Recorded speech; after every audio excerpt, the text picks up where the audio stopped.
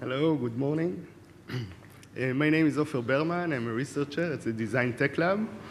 Today I show you part of my research called Digital Tabular Coral.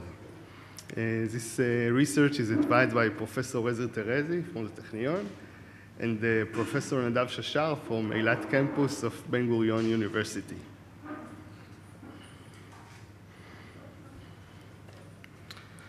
Coral reefs are one of nature's most diverse ecosystems, occupying only 0.1% of the area in the ocean, yet supporting 25% of all marine species on the planet.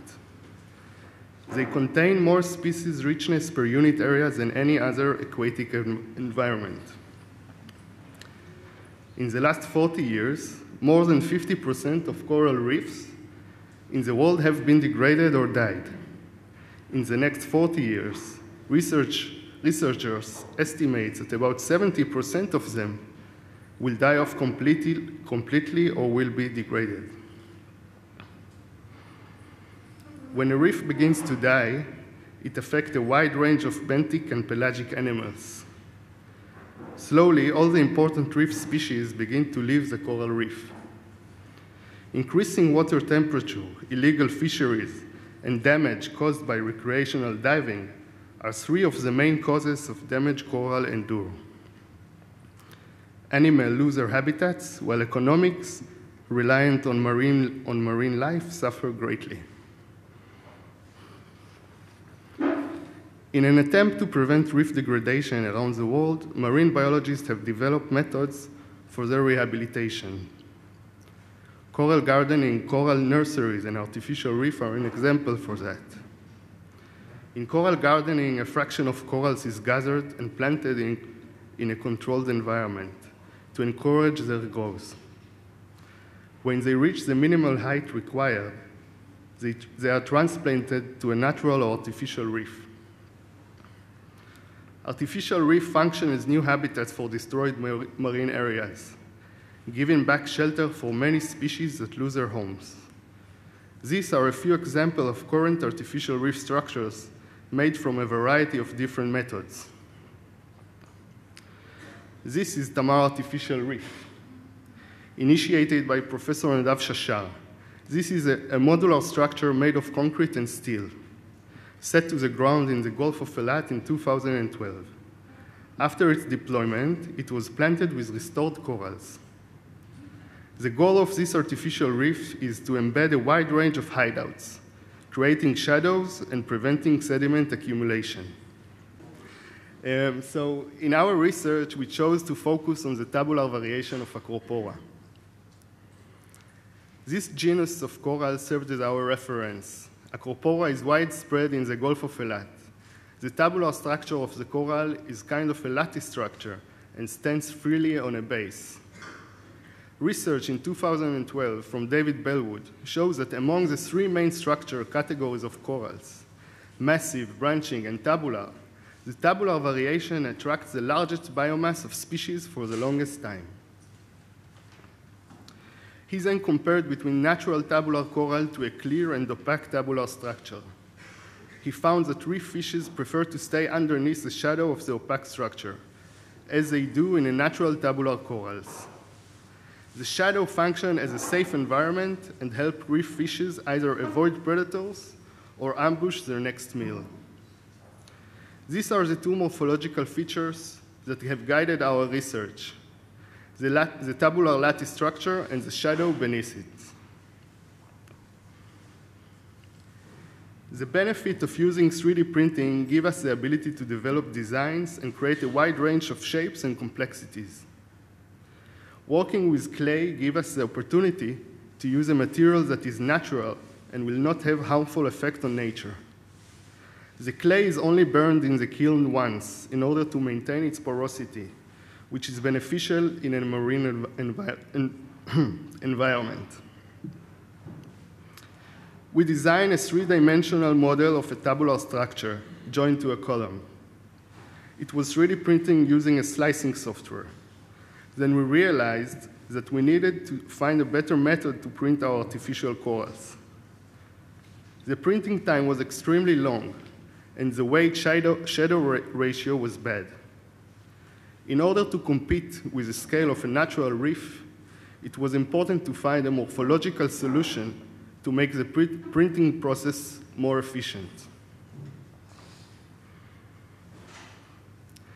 There are great benefits using direct printing. We can design using not only a volumetric model, but instead the machine pass, which can extrude the material. This method allowed us to create a wide range of corals with a single click of a button. The formative principle we relied on was a spirograph, or referred to by its mathematical name, hypotrochoids. By its very nature, it is built as an endless curve, but what simplifies the machine operation and its general shape is its similarity to the tabular form of a natural coral. By manipulating the initial curve, we achieved a variable lattice structure, ending up with an artificial design to our tabular acropora. Here you can see the correlation between the nozzle height and the character of the tabular lattice structure. On the upper row from the left, the nozzle located are the highest, and on the right is the lowest. On the lower row, you can see example of selective nozzle height manipulation. This image shows a different variation of the machine tool passes. And here you can see the physical outcomes. Again, sure.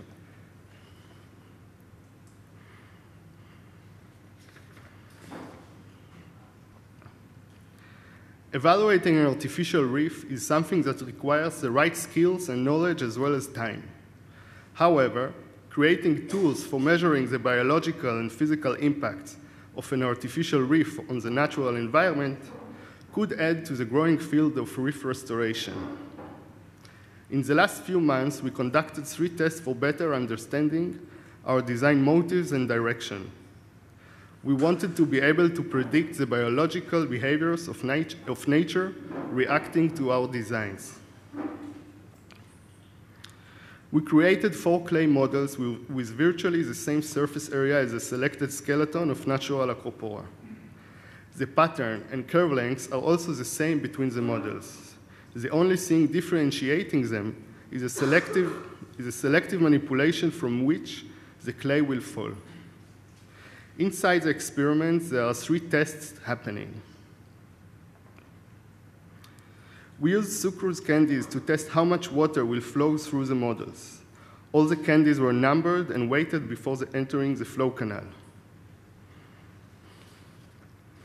We found the half-life duration of the candies for calibrating the intervals on which they are deposited on the models. We then ran the test on each of the 5 models. After each interval, we took out the candies and calculated the delta weight.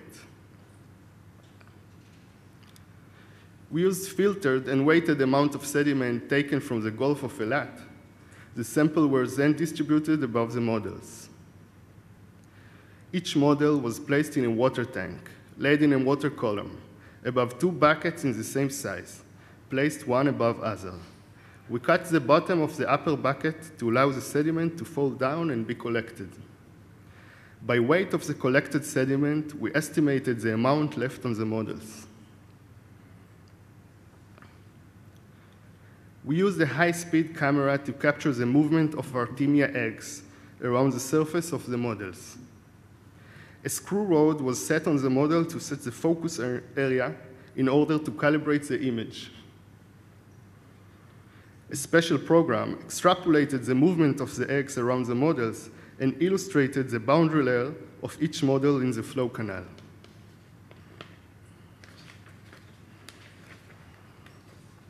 Each model created its own boundary layer, and we compared it to the boundary layer of the acropora. We are currently working on scaling the experiment into a fully functional 3D printed habitat.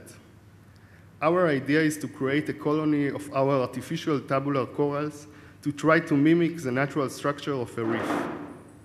This is an ongoing experiment that will include survey of reef fish and larvae, measurements of physical impact of the reef on its surroundings, and understanding more about the impact this artificial reef design could have.